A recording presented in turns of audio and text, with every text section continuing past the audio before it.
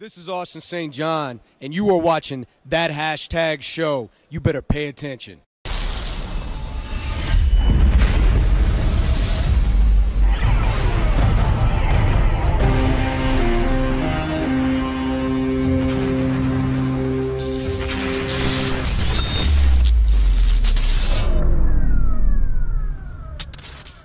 Hey guys, this is Joe with That Hashtag Show. We are here at Power Morphicon 2018. Li-Ming, how are you doing? I'm great, thank you. Now, you played Gemma on Power Rangers RPM, which is one of the most revered seasons by the fans. The fans loved it. How was your experience on the show? It was great. I mean, it's always weird coming in halfway through a season, you know, because the rest, you know, you're kind of the new person and the rest of the cast has had time to gel. But it was great. It was great. Now, were you still a part of the season when Eddie was still on the show? Just towards the end of Eddie, unfortunately. Yeah, so unfortunately I didn't get to work with him as much as I would have liked to. Power Rangers has a long lineage of having fun storytelling, but your season was a little bit darker, and I kind of dug it. When you knew that, did you know that your season was going to go in a different direction? No, I had no idea. They don't tell you much when you sign up for that, and you only, you know, you get the scripts drip fed to you.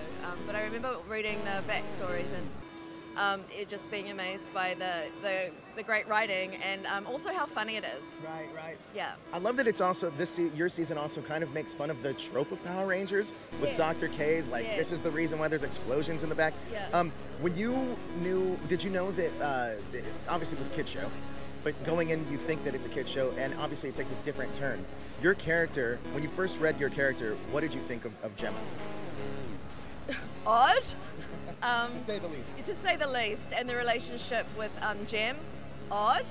And of course, you know, one of the things fans have asked me the most is about the twin speak and finishing each other's sentences, and was that challenging? And yes, it was. I can imagine it was. Now, talk to me about the chemistry that you guys all had, because it seemed like everybody I've talked to from your cast still has this bond. So talk to me about that a little bit. Well, they're just a great bunch of people. I mean, I'm not sure what the dynamic's been with other casts, but yeah, super nice, fun bunch of people, yeah. With Power Rangers being its 25th year, we already know that we have an incoming new season, which is Beast Morphers. If you had to give any words of advice to this new cast coming in, what would those words be?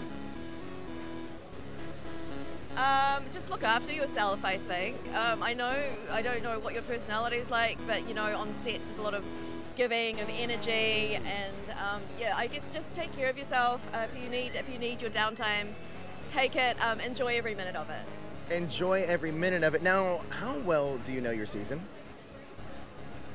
Fairly well. I mean, like I said, I came in halfway through, but I believe I've read all the scripts and seen all the episodes.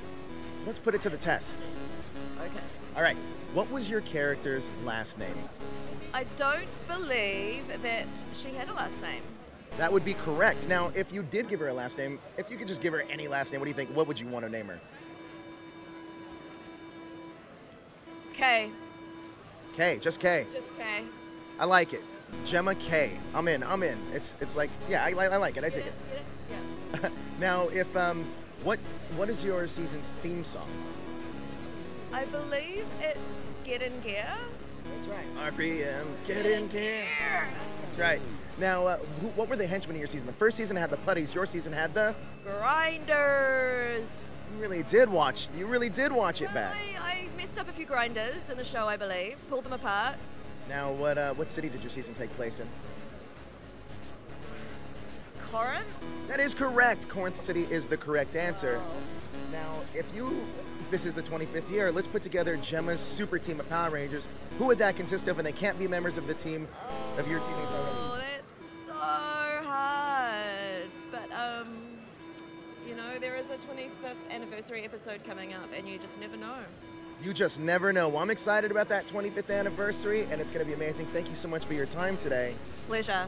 Wonderful. Guys, thank you for watching.